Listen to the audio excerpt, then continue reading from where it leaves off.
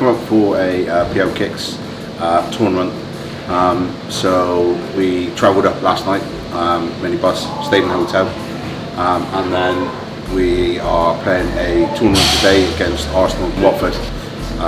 The lads had a tour of Emirates Stadium this morning, so yeah, it's just about giving them an experience they wouldn't normally have, and that's through the kids program.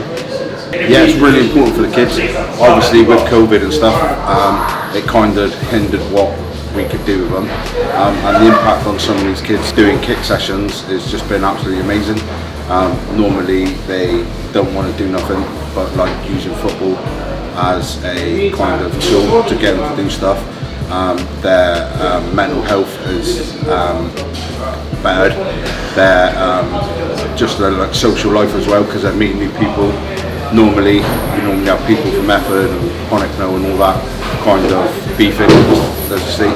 But now they're all coming together. They're actually going out into other people's like territory just to play football and stuff like that. Well, we came up to London to play against about 8 teams for a mini tournament. Got a tour of Arsenal Stadium, told us about the history of the club. It's a good overall experience, really. Yeah, it's quite good, like seeing like how it was built and that, when it was like built, all like the memories, all like the trophies and that. It's quite good. Probably gets me out of the house more, probably more confident in my ability to play football. Yeah, it went alright. Got too many draws for my liking, but it's well, isn't it? It's a good experience.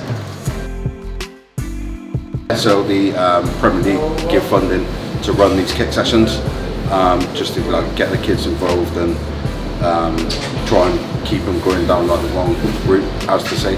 So keep them away from like drugs and gangs and that sort of stuff. So they fund it. So we put these sessions on, get them in, and this is where we are today. We bring them to tournaments and take them away to other places as well.